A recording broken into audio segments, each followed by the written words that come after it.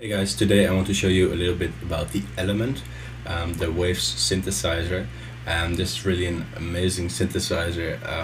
It has such a great sound and it looks very simple. Some people might say it's ugly. I personally I like the way it looks and how old and analog it looks.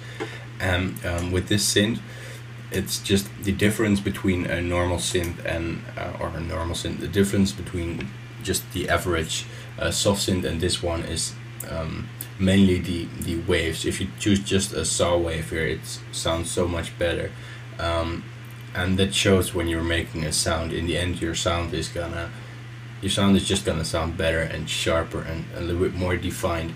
And the trade-off is that you lose lots of CPU power because this is a very heavy synthesizer, and it's a bit limited in options. So we just have one filter with four different types. We just have two oscillators, etc. Nothing like massive, for example, with all its steppers and stuff like that. But if you want to make just simple, cool bass sounds, it's great for that. And you can also make some more advanced sounds for it. I've got sounds like this as well.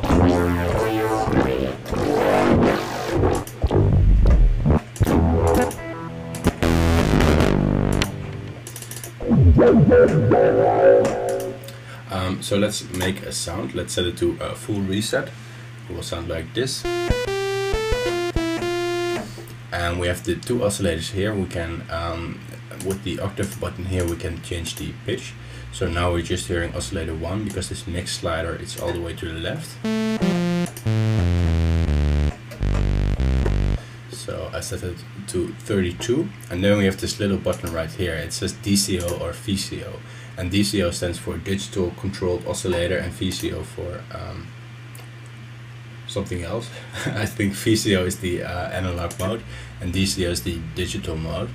And in digital mode the wave will always sound the same, and in VCO it will start to drift a little bit and sound a little bit more analog. So I'm going to use that. And then I can sine modulate this wave a little bit, which is sort of like FM. And now I can set the mix somewhere in the middle so I can hear the other oscillator as well. I'll set it a bit higher. I can try a sine.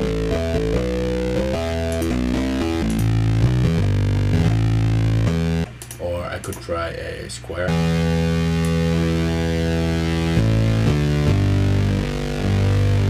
And I like this pulse width, which is modulating the shape of the wave. So I can try to modulate that with my aftertouch on my keyboard. So I go to the mod matrix, I choose aftertouch for the source, and then the destination should be oscillator 2 pulse width. Okay, it's already on there. And then I set the modulation amount. And now when I press the key a little bit harder, it will start to modulate this.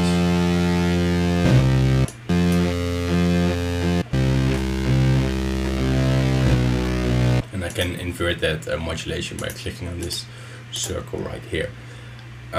So now I'm gonna set the filter. First, let's set the cutoff very low.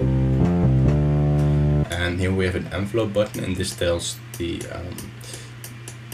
filter how much it's listening to the envelope. And that is this envelope, which is hardwired to the filter cutoff.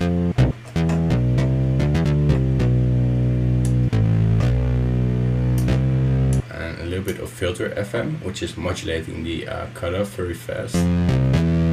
So it will introduce a little bit of distortion. Then I have my keyboard tracking here, so how much the filter will listen to where I play on the keyboard. I have my velocity, so how much it will listen to velocity, and the shape, so that's the general sharpness or slowness of the filter. If I set it very sharp, I get a little, I start click at the beginning, and now it's a lot slower when I set it to 50. So let's try and set the resonance a bit and map an LFO to it.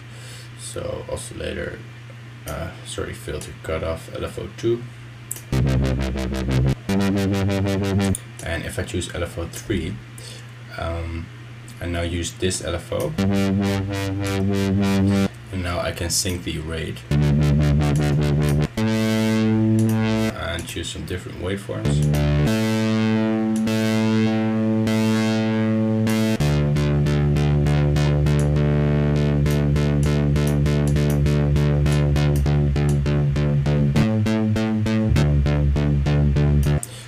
So that's the nice thing about these two LFOs, that you can sync them.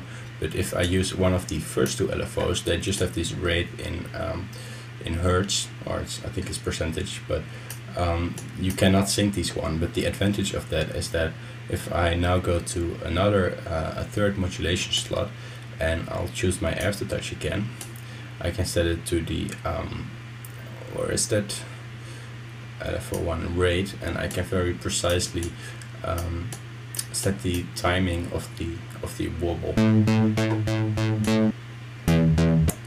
Of course, I should set this one to LFO1 as well.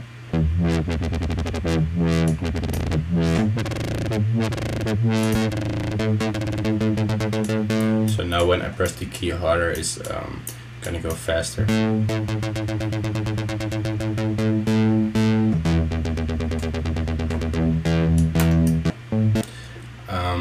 Let's see if there's anything else we can do. We could try and turn on the sequencer right here.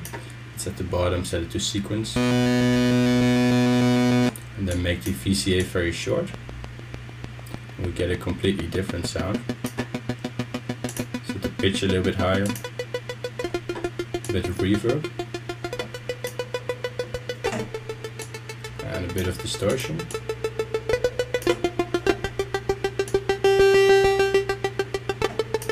And now let's try to map the decay of the VCA to the aftertouch. So VCA envelope D, which I think stands for decay. So that's a cool sound for in a build-up, for example, where you, and if you press the key harder, it's gonna open up more, especially if you give it some more amount. So first it can be very sharp, and then when you press it harder,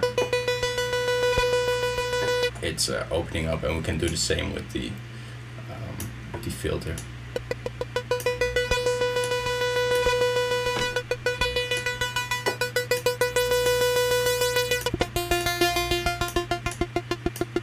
And then here you can make your melody if you don't set it to octave. So if you set this to just 1, we can just choose a nice melody here.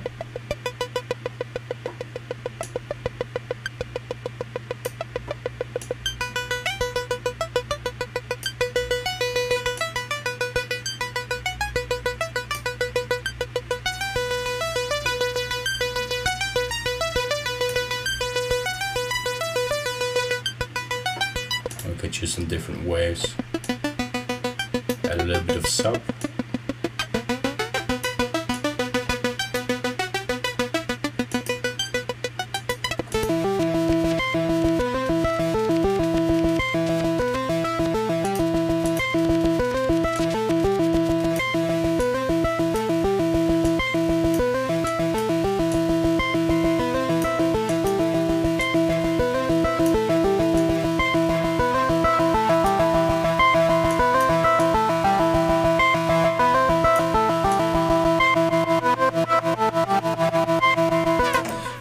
So I just wanted to show you some of the things about this cool synth, because I think it gets often forgotten, and that's a shame, because it's a wonderful synthesizer.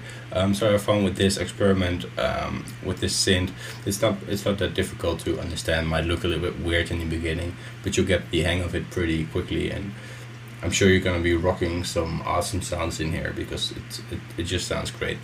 Thanks, and see you next video.